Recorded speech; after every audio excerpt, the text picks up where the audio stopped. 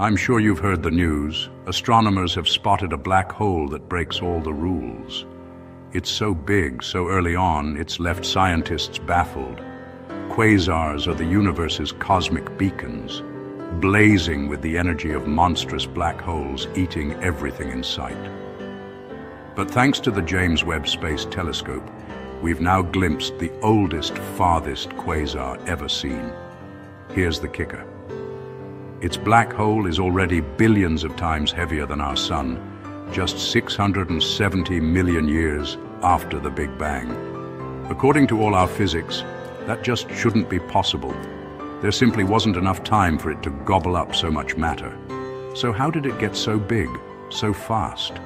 Scientists think these giants might have been born huge, from the direct collapse of massive gas clouds instead of growing up slowly.